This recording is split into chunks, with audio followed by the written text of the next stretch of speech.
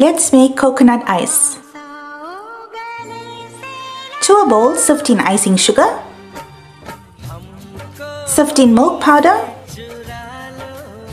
add in desiccated coconut and mix well.